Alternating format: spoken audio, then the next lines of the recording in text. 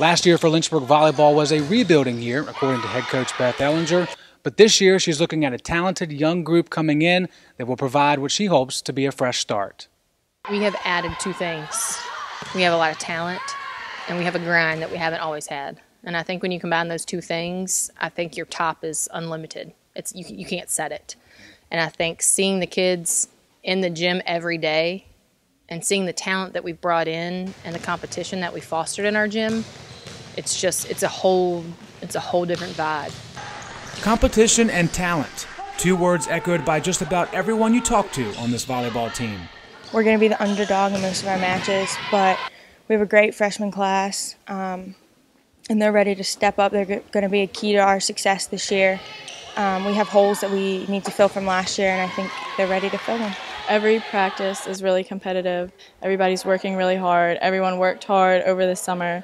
So it's really great to come in here and have such a competitive environment. There's a ton of competition in the gym. It's a lot of energy, it's loud, it's fast-paced, and that's the game we want to play.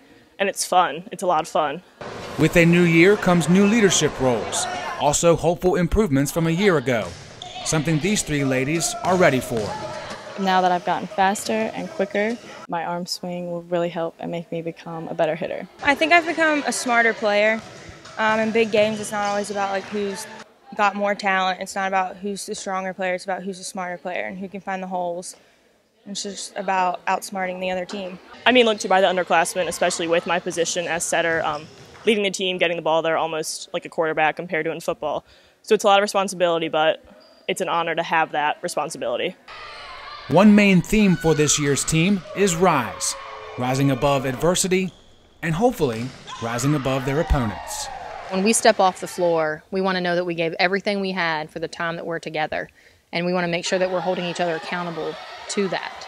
We come into a brick wall, we're not going to keep running headfirst into it. We're going to go around it, we're going to go above it, we're going to break through it, we're going to do something, but we're going to help every single person overcome. And any adversity we step to, on or off the floor, we're going to be together and we're going to get through it.